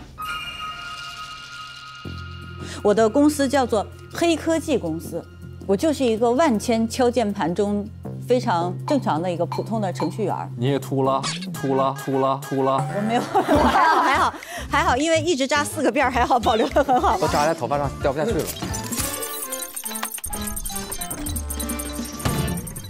其实很多人在这个驾驶的过程中都会出现情绪问题，这样对驾驶呢一点也不安全。我就设计一个软件，一旦发现这个车主有情绪上的问题的时候，这个车马上就启动自动系统，就等于这个车就开始拥有了这个道路上的主控权，这样呢就可以完美的避免很多交通事故的发生。所以就在这个项目书的旁边呢，还有另外一个附件，还有一个文件，我让他打开看。他给他老板发的一个邮件，他跟老板说：“老板，这是内测之后的更新版本，项目的进度已经问过您很多次了，不知道有没有进展。”然后这是把他出稳的项目书发过去了。老板是这么来回复的：“做好自己的事情，少问，项目暂缓。你难道不知道人在不同情绪下做出的反应是多样复杂的吗？你认真研究一下。”是在23年的10月10号。是这样的，1个月以后，老板告诉我说，不行啊，这个内测出现了一点小小的问题，感应系统和这个降速系统啊，程序崩溃，降不了速。你回去把这个 bug 修复一下。我就赶紧修，修完之后呢，他跟我说，你不要想那些有的没的，这个项目暂停了。人的情绪是分很多种的，不光是只有这2种，你要有这个时间，你去研究一下人类的情绪吧。所以，其实我来这儿的真正目的是来看一看不同人类的情绪啊，然后我要把它写进我的系统里。这句话你待会儿再说，因为这张照片你必须得解释一下。怎么了？我在他的手机上发现了一个他跟真盲的聊天记录。第一个是说 ，Hello， 听说贵公司内测的一款名为“处处稳”的怒路车载程序，不知道反馈如何？真盲说，没听过，了解。然后他就跟真盲发信息说，不会吧，您不是超好开汽车公司的高管吗？然后这边显示的是消息已发出，但被对方拒收了，真盲已经把他拉黑了。这个事儿是特别困扰我的一个事情，因为我不是在这里上课上了大半个月吗？其实我是有很多的这个收获的，我就想把这个东西编进我的系统里，然后突然间我就发现，哎，真盲这个名字我好像在哪里有印象。突然间我知道了，哦，我在做那个汽车公司背调的时候，他就是那个公司里的高管。我就想，哎，那我问问呗。结果没想到这个人给我回了一个这莫名其妙的话，我继续问之后把我拉黑了，就我也不知道，我跟他又没有什么仇。他给你转钱了，然后你为什么没跟他继续说话了呢？这个时间是在3月19号到晚上9点10分，然后真盲给他的转账记录是突然一下，真盲又给他转了200块钱，但是他没收。200块钱。那这个照片是怎么呢？24年3月19号的8点，该系统 UU 已经执行完全格式化的操作。然后操作日志2，该系统安全防护事项操作如下：真盲在操作他的电脑，所以系统就把真盲给截屏了。是等于真盲删掉了你的系统。对。其实我前面那个 AI 开车的那个系统，也在我这个电脑里，就我所有的数据都没有了啊。但是我有一个保护机制，就是它会监测谁来过这个电脑前面，结果截图就是真，所以我太生气了。我说这人是不是有毛病？你既然都拉黑我了，你也不想跟我有什么交集，你为什么要来删我的电脑？然后我就直接去找他了，我说真，你为什么要删我的电脑？然后他就说不是一个破电脑吗？有什么呢？我赔你200块钱。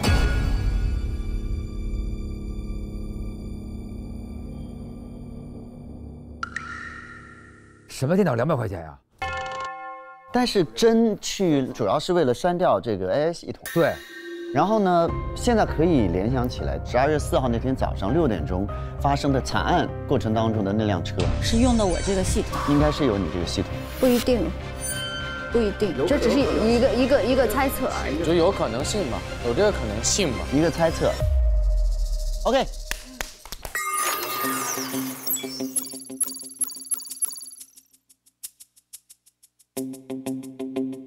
尤其我们张先生现场发现了一些点，帮我补充。现场法医去看了一下死者现场，刚才侦探也发现了有一把枪，对，但是这把枪完全被烧坏了，我们没办法看它的弹夹。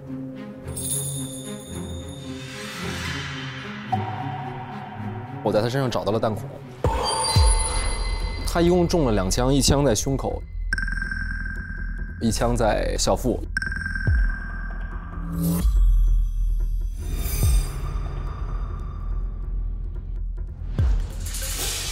中弹，我感觉跟死因完全构不成关系。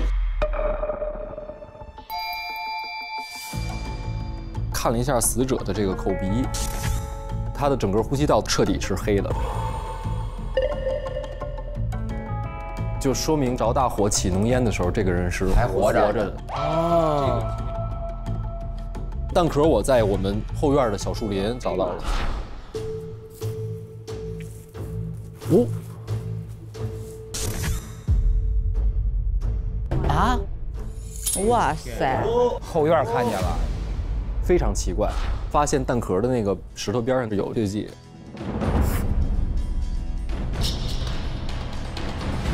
匪夷所思。只近距离枪射了。我们是在一个很高的山上吧？我们这小院。从尸体上来看，直接死因是车祸、着火、窒息。所以我们应该还是在找车祸的原因。但是不知道这个车有没有搭载它的系统。不知道。真的枪伤跟车祸又有什么关系？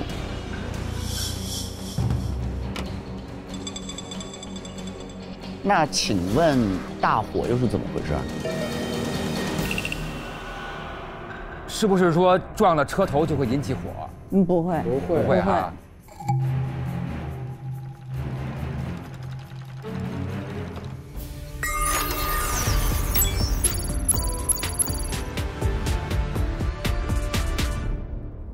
我来说，好，到时候您帮我补充。好的，好。我先分析一下这个地形图啊。我们这个小院儿几乎是一个正方形的一个构造，然后前门非常的窄，它是一个人行道，然后后门比较宽敞，可以通车。这边呢是庭院，就是大家就住在这边，住的楼就是3层楼，两边都有楼梯。这边是仓库，往北边走就是这边是小树林，中间还有一片湖。最上边是后院，停车场应该是在这一块，车是没有办法开到湖的这边来的啊。所以住在这个庭院里的人要开车，他要步行通过小树林和湖边，然后到达后院开车。啊，行，那咱们接下来说这个，我去了真的房间，真呢有病，这个病您知道吗？比如说他有事业受挫焦虑，您是我伤感，然后又很忌讳。你就怕4嘛，怕4嘛。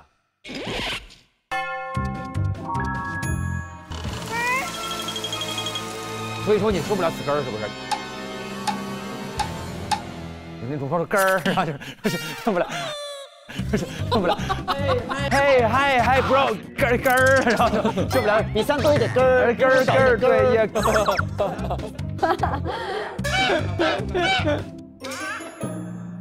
他是情绪病，就是疑神疑鬼。对，真他有被迫害妄想症。好，还有一个药叫这个倍儿胆儿大啊。他本身是有罪的情况下，被破坏妄想症会更加放大。就是他会觉得，就是每个人都针对他，他就是有点心里有鬼，因为他自己知道干坏事儿嘛，他老担心自己被发现。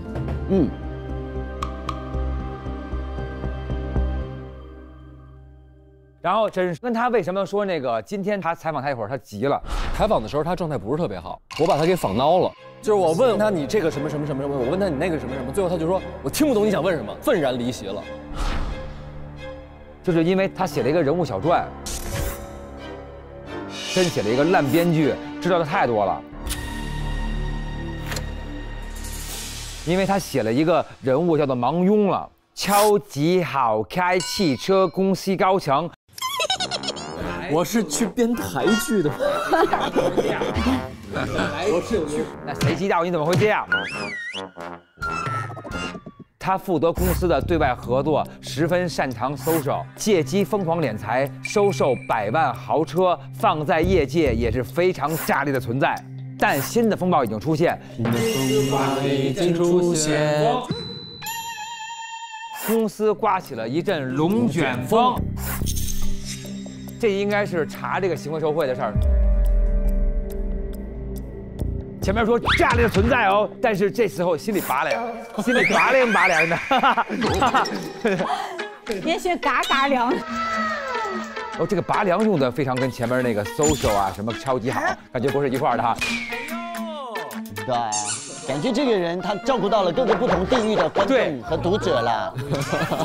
五湖四海都有在融合嘛。哇哦，好厉害的编剧！他已经会演员的一个表演的时候的这个语言提供了很多基础。然后盲庸了是留了后手的。他说，在翻车之前，他请了病假，来到了秋风小院来疗养，躲避这个龙卷风。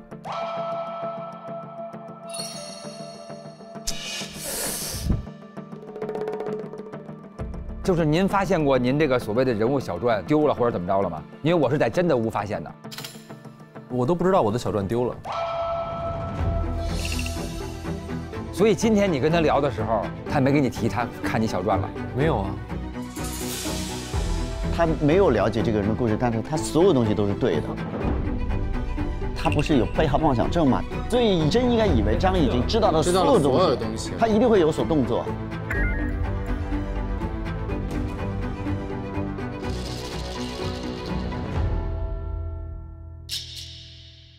然后这个是程老板，应该是您的老板啊，有个电脑。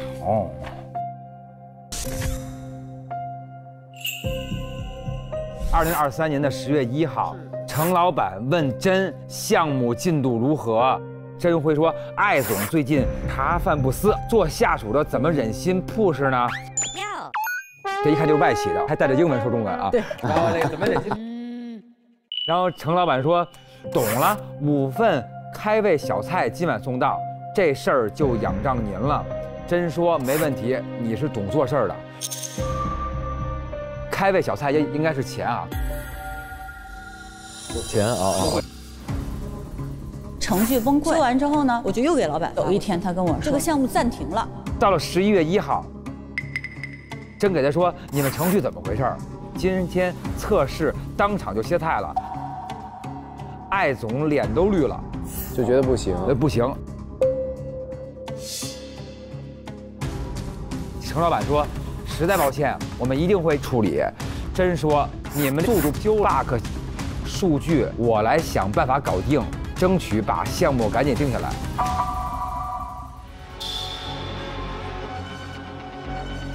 意思就是说，这个程序本来就是测试没成功，但是为了数据，咱赶紧的。他双11卖了10台，但是不知道这个车有没有搭载他的系统，那应该是装的。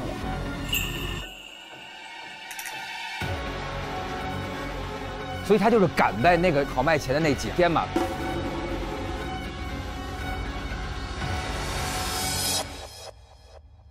2024年2月20号，真的应该是那天搜索了很多网络记录。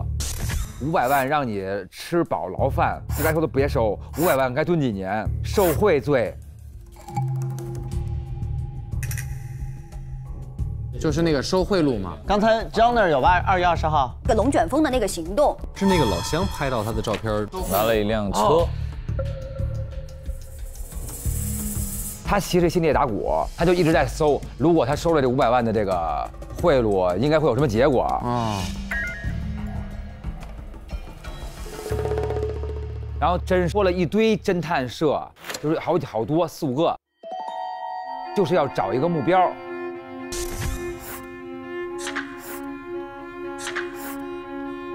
他在找什么？其中终于有一个侦探社跟他说：“真忙，您委托的目标曾被目击出现在有风山，是在2月19号。这有张照片儿。这辆车看上去感觉像是咱们那个 K 那个车哈。这儿又是咱们这个就是这个窝。他在找这个车吗？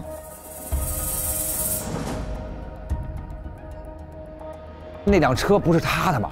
真自己开的是一辆黑标的车。那个车是什么标？你看得见吗？但看不见啊。那是看不见。对。后院的仓库里面有一辆100万豪车，它上面有一个镜面标。到底这个山庄现在有几辆车？2月25号嘛，我打车来的这个小院儿，然后快到的时候，路上经过一个驾驶着超好开100万豪车的男人。我看到真有登记一台车在这个小院。所以现在仓库里有一辆真的黑标车，银标车出车祸了。然后他现在有一个这儿出现一根棍儿，这根棍儿就是刚才您说他自个儿拿着，对我给他的。因为我发现真他一直在我们的这个小院里面，好像一直在寻找什么。好奇怪。他的屋里头还有一个无所不能套装。3月17号，有一个技术部小弟啊说：“真哥，你要的东西我让日达送来了，万能车钥匙，可开100万豪车系列的所有车。”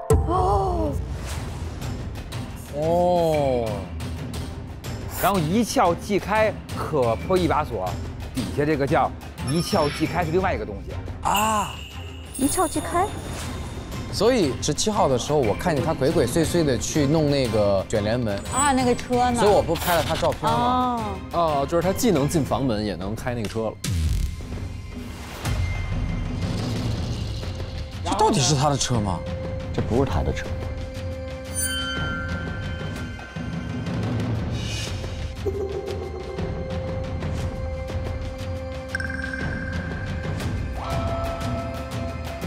而且万能车钥匙没有了，具体什么情况还是看车的情况。然后我跟我们普在这儿看见了烧的这尸体，然后车钥匙，车钥匙是在死者的腰间别着的。然后这种车呢，它不需要插钥匙点火，它是直接按一个按钮就点火，感应式的吗？对，这个钥匙是他本身自己的车钥匙，应该是吧？这个是什么钥匙？各位帮分析一下。你看，这个是车钥匙嘛？这有一个打开门的钥匙。那我补充一下，就是你们今天拍了一个合照，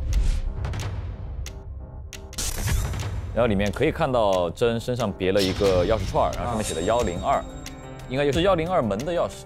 对。但是真是特地跟他说，他那个屋得关上。哦，他有秘密。但是你就答应了是吧？他需要呀。需要就会。对。收了他多少钱呢？哦，这个没有收钱，这是客户的正常需求。然后这有一个手机，它防火、防盗、防小人，里头手机的内容。3月18号上午8点，不重要的小弟给我们真哥发了一信息，说真哥，艾总被抓了，还是您英明，提前开溜避开风头。真回的是艾总被抓了，这个问号，艾总被抓了，咋回事呢？龙卷风行动果然名不虚传，快去帮我把钱转出来，密码6个8。然后不重要的小弟给他发了张照片，上面写着说此卡已冻结。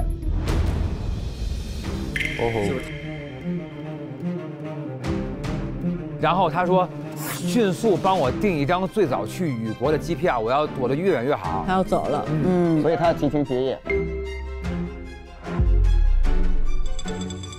对，然后那边说哥，最早的飞机票是21号的上午10点，今天是20号的晚上11点。真说那也得定。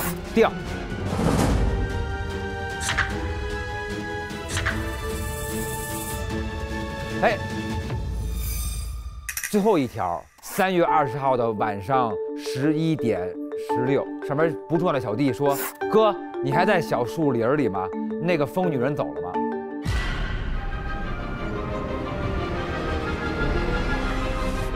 回了吗？然后没有回。大飞猪的事儿来了啊！今天晚上的22点50，真给大飞猪打了一个电话，上面写的是21号前要打钱。21号之前500万，1分都不能少。10点50收到了一个匿名来电，荣，您是大飞猪。什么叫有？大飞猪 ，I'm sorry，对不起。我 sorry， 我这句话非常错，但是我错案了。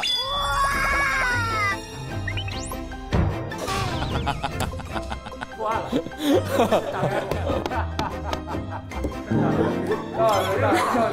后边那个打电话呀，还有一个这个事儿，甲子音和虚拟号，就是说可以变声器，所以叫匿名电话。他需要钱，才敲诈他要那个钱。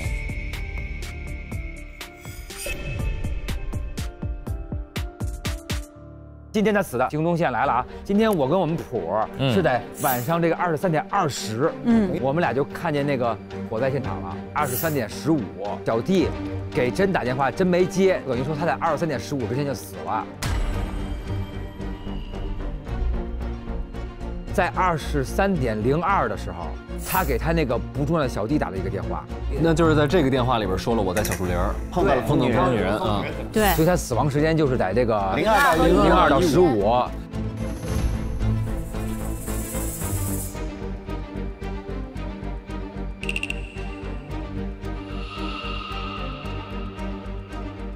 这个车现在怎么能看明白它是不是银的，还是说银的？我刚才看见了。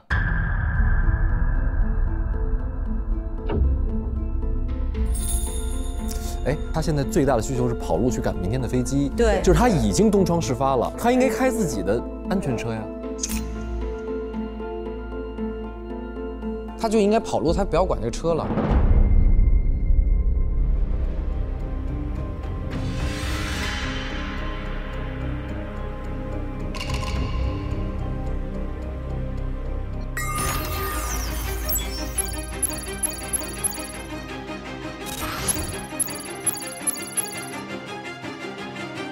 基本上顺下来就是这样。每一个人的杀机基本上已经浮现了。是的，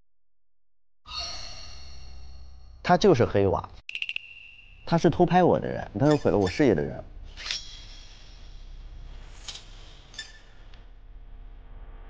真忙，从什么理由觉得你要迫害他，所以他来迫害你？我怀疑就是因为他不是有被害妄想症嘛，他觉得那玻璃可能觉得我是要杀他。啊，玻璃垃圾，玻璃垃。我现在是觉得啊，有一个疯女人在树林出现了。对。而且这个大概率这个疯女人和枪击是有关系的。虽然现在没有证据证明这个车是跟荣有关系的，所以我现在比较怀疑荣。但是我是给了他钱的，而且我也打算继续给他钱，只要他把真的那个证据给我看到。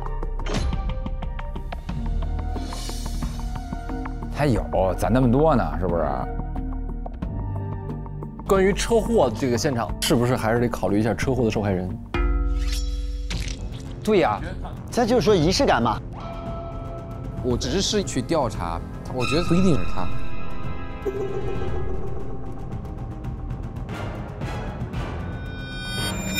行，就这么着了，加油！好，加油！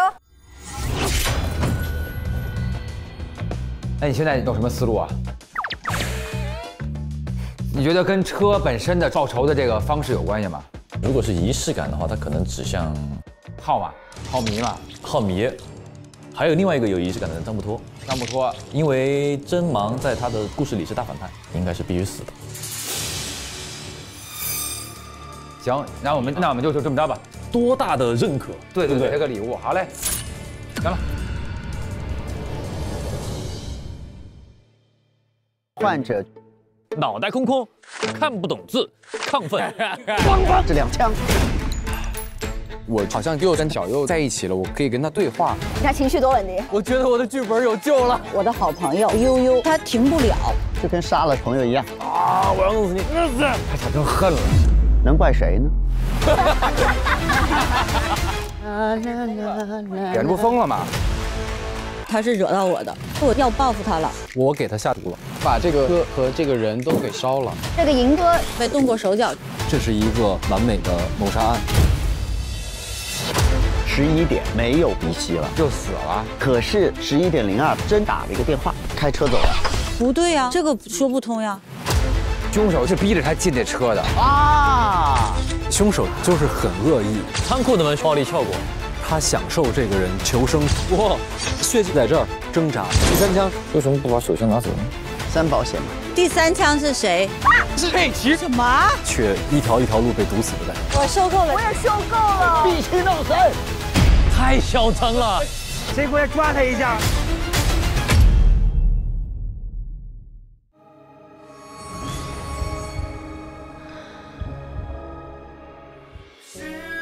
累了充充电，来瓶外星人。本节目由外星人电解质水独家冠名播出。下载百变大侦探，随时随地来探案。本节目由社交推理 APP 百变大侦探赞助播出。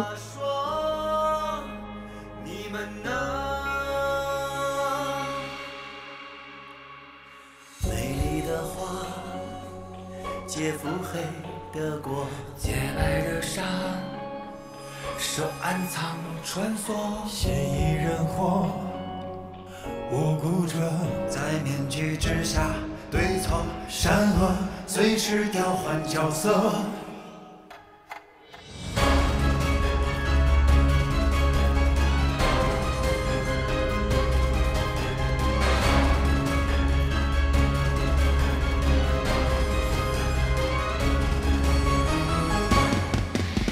世界本浑浊，欢迎来入座，人人无罪说。更多精彩内容尽在新浪娱乐微博综艺、新浪综艺，关注微博官方账号“大侦探”官微，查收节目惊喜名场面。上微博搜索节目“大侦探”话题页，参与更多精彩互动。独家社交媒体平台微博，首席合作媒体新浪娱乐微博综艺、新浪综艺，首席合作新闻媒体新浪新闻，深度短视频互动平台抖音，战略移动资讯平台网易新闻、网易娱乐、网易谈新社，深度短视频合作平台快手，新闻客户端合作平台凤凰新闻，特别合作网易有道词典、美图秀秀、WiFi 万能钥匙、讯飞输入法、怪兽充电、火山人密室、Mr. X 乌有岛密室。媒体合作中国青年网、中国新闻网、国际在线、北青网、红网、凤凰娱乐、腾讯娱乐、搜狐娱乐。